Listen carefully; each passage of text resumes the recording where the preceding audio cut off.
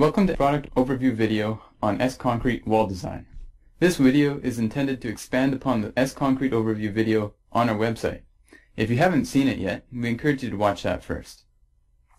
S-Concrete gives users a tool to accurately design and code check wall sections much faster than they could by hand.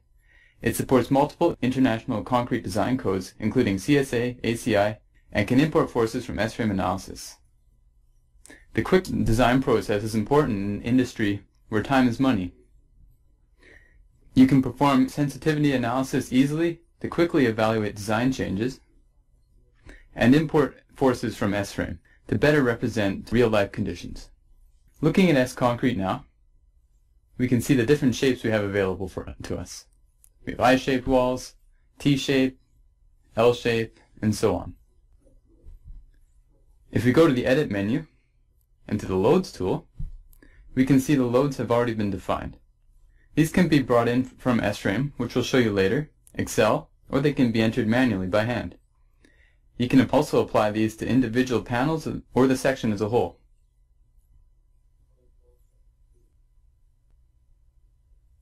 As with any section in S-Concrete, we can do manual design by right or left clicking to add or remove reinforcing steel.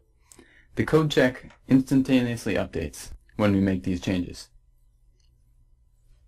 Alternatively, we can also edit reinforcement from a window as well, and edit each zone and panel independently.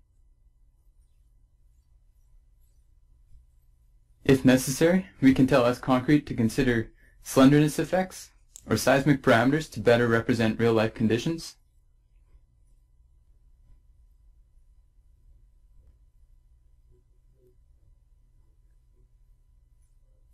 And we can also view and export axial load versus moment diagrams for both sections and panels and at different orientations as well.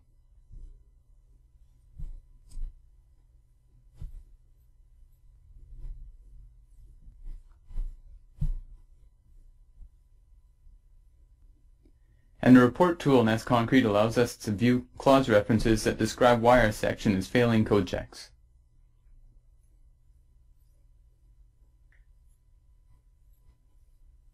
We can now set up design constraints to run an automated design. If we wanted to, we could control any of the parameters in this window.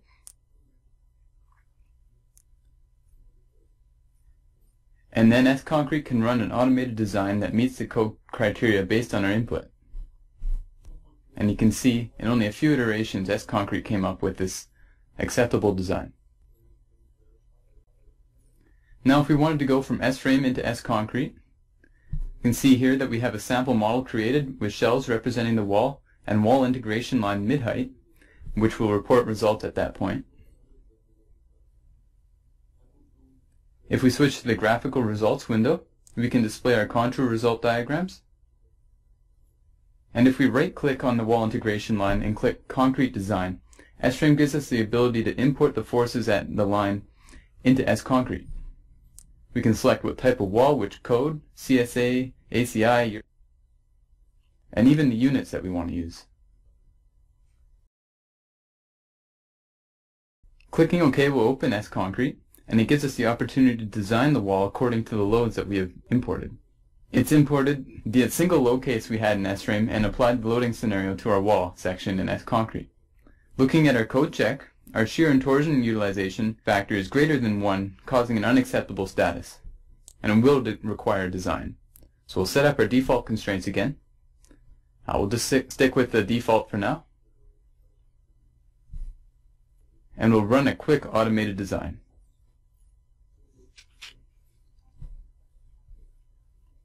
And in just a few seconds, S-Concrete has found a design that is within the passing criteria.